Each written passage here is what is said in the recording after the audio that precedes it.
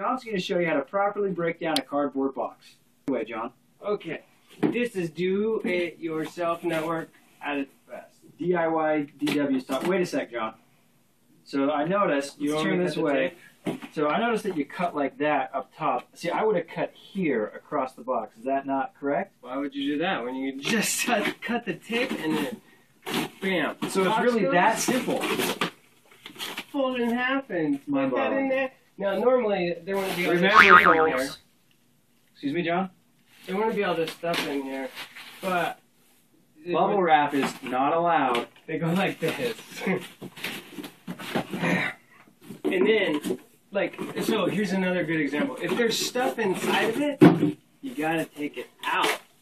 Because when we just put this stuff right here, these boxes just like this, right there, the day porter will not pick it up. So what we have to do, we do have to take the stuff out, put it in, and quickly, don't cut yourself.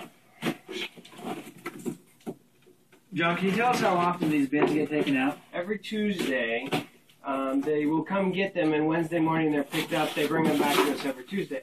So what the complaint is, the day porters are saying that they're having to break down our boxes. They're having to take out our trash. So we will be getting another bin for us, but that bin will be for any excess. Anything, if they're full, once you break down your boxes and they're still full, anything goes in that extra trash can. When that trash can's full, we'll empty it and we'll continue on our business. So use the two blue bins first, and then there'll be another bin that we'll use for the excess overflow that we will be removing ourselves, and everyone will be happy. Building managers will be happy. John will be happy. Yeah.